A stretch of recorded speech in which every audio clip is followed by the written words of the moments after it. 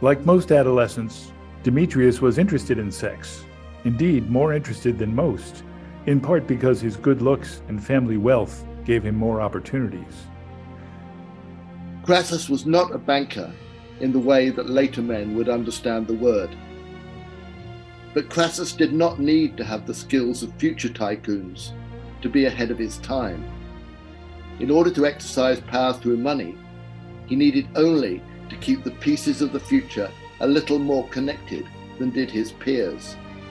Even when camped beside the Euphrates, far from his home, he was still a sophisticated banker for his time, a lender to a deep pool of dependent supporters.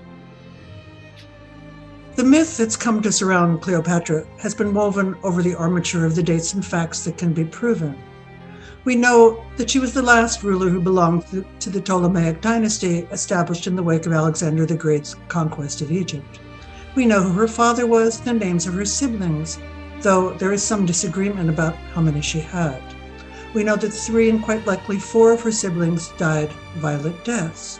We know she was highly educated and multilingual. We know, or at least we are reasonably certain, that she grew up in the vast complex of the royal palace at Alexandria. We know what year she ascended the Egyptian throne.